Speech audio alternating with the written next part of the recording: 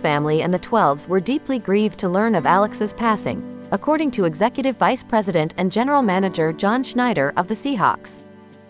Alex will always be remembered for his contagious smile and legendary river dancing prowess. Alex was adored by everyone in our complex and could brighten any space. On the football field, he attacked life while he was having fun.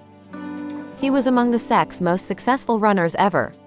We send our deepest sympathies to his close relatives, the Gatewood family, and his agent Kelly Masters. Alex, you will always be missed. Brother, may you rest in peace. On behalf of Jody Allen, Pete Carroll, Chuck Arnold, Chad Morton, and the whole Seahawks community. Collins was selected by the Seahawks in the 5th round of the 2016 NFL Draft. He spent time in Baltimore before returning to Seattle in 2020 and 2021, when he earned acclaim from both coaches and teammates for reviving the running game. He gives a terrific energy to the club, according to Seahawks coach Pete Carroll in 2021. He's doing great, thank you. I'm passionate about him.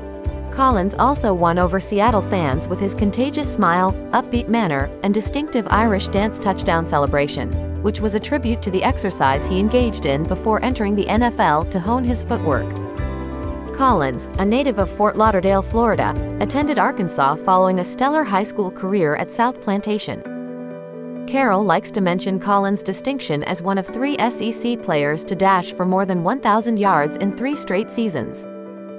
We announced the demise of our dear Alex Collins this morning with broken hearts, Collins' family said in a statement.